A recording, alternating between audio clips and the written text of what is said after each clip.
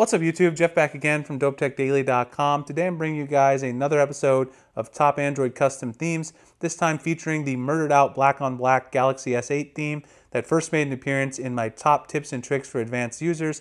I'll drop a link below to that if you guys want to check it out. Also have a link below to the Google Keep document, which will show you all of the various apps that you need to install, along with a step-by-step guide of what settings to tweak, etc. if you guys want to follow along and do this. Now, one thing I will mention before we get started is that this theme is a little difficult to see if you don't have your brightness turned all the way up, and it's also difficult to see outside, like in daylight, so you can actually change the murdered out icon pack to high contrast option, and I'll show you guys that in a little bit. I'll give you guys a couple of options of what you can do with that. So let's get started. The first thing you're going to want to do in order to get started with this theme is theme out your settings and your notification shade. As you guys can see right there, mine is all black. To do that, you're going to want to go to your themes section, the Samsung theme store itself, go to themes, and you're going to want to choose a black theme. Now the one I'm using is called Material Black, which I will link below. You might want to grab a different option. There's another one called MINU Black, which is a free theme. It's also got a very nicely themed settings, dialer, etc., which is all black, which is going to go perfect with this AMOLED theme. So once you choose the one that you want, you can choose one of these two or another from the theme store. Hit apply on the theme. That's going to theme out your settings, going to theme out your dialer, etc. Then you're ready to move on to the next step. So once you've done that, once you've chosen your theme, the next thing to do is to grab a wallpaper. Now, of course, you can get any AMOLED wallpaper that you want, but you guys know that the wallpapers I use are from Backdrops, and the place that this one is found in Backdrops is in one of their premium collections called AMOLED. If you download the app, which again will be linked below, it's called Dead of Night. It's a very nice AMOLED wallpaper that not only has mostly black, but a few shades of dark gray in there as well that give you some nice contrast. It makes this theme work and makes it visible. Now there's a lot of other places you can get AMOLED wallpapers. I'll link a couple of them below as well. Talked about them in my AMOLED apps video as well, which I will link in the description. The next thing, once you have gotten your wallpaper and your theme, you want to install a custom launcher so we can get the icon pack, get our widgets, get everything set up the way you want. If you want the exact look that I have, you're going to want to install Action Launcher 3, which is right there. You can also use Nova Launcher, of course, if you like. A couple of the changes that I've made, as you guys can see here from the very home screen, it looks like my navigation bar at the top isn't even there. That's because I turned on the dark status bar. So the way to do that is to go into Display, go to the very bottom, and turn on dark status bar icons. It's going to make them look like they fade in, and whenever you're in an app, they come back, so you can see them. They're not fading in anymore, but when you're on your home screen, it looks really nice. Now you can also turn off the status bar. I don't like to do that though, because when you swipe down, then it looks like you have a little bit of lag. If you actually just turn on dark status bar icons, it looks just as good. The next thing is to go into Quick Theme Options in Action Launcher and make sure that your search box, your All Apps, Quick Drawer background, Quick Page background, these should all be set to black. So you can scroll over, choose the black option. If you really want to theme this out in the murdered out way, that's the way to go about doing it. The next thing that I changed, if we go into icons and you can see the icon pack I'm using, we'll talk about that in a second. I also turned on smart size icons, which is another thing that makes the icons look all about the same size. Also, if you go down to app drawers, I've turned the style to pixel and changed my all app background to black again. That way it's got the whole entire AMOLED theme working there. The pixel option allows you to swipe up so that you can get into your app drawer. That means you don't need an app drawer button there at the bottom anymore, which is really nice. The next thing that I've done as well is adjusted the grid slightly and enabled quick pages and also enabled shutters as well. So you can do that. The grid is right in here, 5x5 grid for the desktop.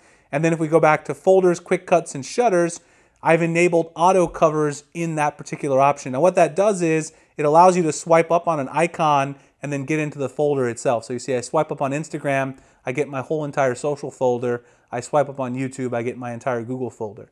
And that's really nice. It makes the whole entire homepage look very clean overall. Again, I'll link all of this to go below in text so you guys can check it out if you want to follow along. And then the last thing we need to do is get our icon pack. So once you've got Action Launcher 3 installed, now you want to grab your icon pack and apply it. I'm using Murdered Out Icon Pack. So the icon pack is right there. That's what it looks like. If you download from the Play Store at the link below, go into Action Launcher 3, back to Display, go to Icon Pack and choose your pack.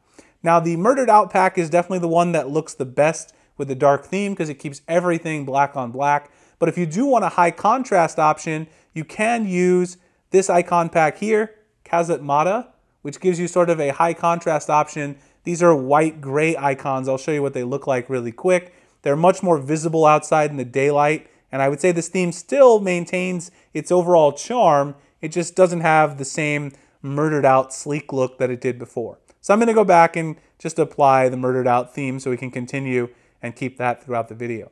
So that's pretty much everything that I changed in Action Launcher 3. The next thing is SuperWidget Pro so that you can get your temperature widget right there on the home screen. Now I covered this in my advanced tips and tricks video, so I will have that link below. But basically, this widget is an imitation of the stock Samsung weather widget, which was made by a user over on XDA developer forums. This is a SuperWidget Pro template. So you're going to need to install the app SuperWidget Pro and then follow the instructions that he set forth here. Basically, you're going to copy his file over into the templates folder, and then you'll go through, open up a blank widget by long pressing the home screen, going to SuperWidget Pro, and then you're just going to open up the template that you've copied into the templates folder. Now, one app that I do recommend installing if you're going to move around files like this is Solid Explorer. Solid Explorer is great. It also has an AMOLED theme. I talked about it in my AMOLED apps video. It'll allow you to easily copy and paste things. The file manager Samsung has installed by default isn't that great. So again, I will link the description below of how to do this. I'll also talk about the colors. I made a few changes to his widget, but that will be in the written description below. The main thing is to download his template from this link at XDA, which I will include, and then also copy that into the templates folder. More of that is covered in my advanced tips and tricks video. The next thing is Navbar Apps. So you guys probably noticed at the bottom here, whenever I go in and I actually open up my keyboard, my bottom navbar stays black. That is not done by default from Samsung. You can change the color of the navbar, but whenever you go into a third-party keyboard or even the Samsung keyboard, it's going to change this to being white. The way to stop that from happening is to download Navbar Apps, which is a great little app that I talked about in my customization video. You can select a single color and make that persist everywhere in the interface. So I've chosen that to be black, and then I have that persist throughout the entire interface, which is really nice because then whenever I bring up a keyboard, everything stays black. The final thing is to get yourself an actual black keyboard to match your navbar. So I'm using Gboard, which has an option to get an AMOLED theme. So if you download Gboard, which is Google's keyboard app, you can go in and choose your theme. This is the AMOLED theme that I'm using right there. As you guys saw when I go into Gmail, you've got a very nicely streamlined keyboard, navbar, everything is black. Very beautiful setup. All right guys, so that is a look at my custom setup for the Galaxy S8.